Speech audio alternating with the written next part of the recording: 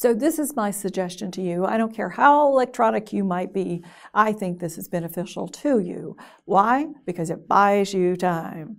So create a binder and label it survey. Survey preparation, survey binder, I don't care what you call it, or survey something, okay? And so that way, anybody with designated authority should be able to start that survey. So let's say that your administrator or even your clinical manager, maybe they're both at a conference. Well, if you're a Medicare agency, you better have an alternate, all right? And they should be able to start that survey.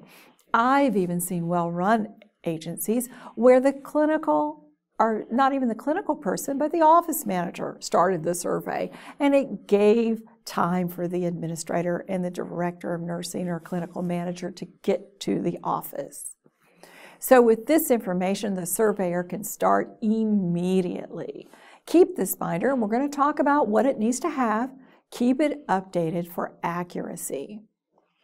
You know, a lot of times your surveying organization will give you a list of things that you need to have to be prepared.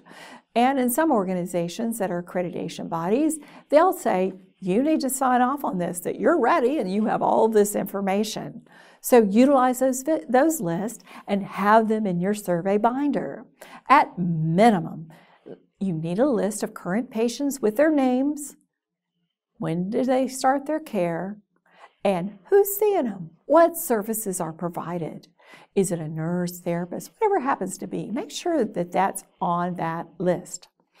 Most of your softwares will produce this kind of list.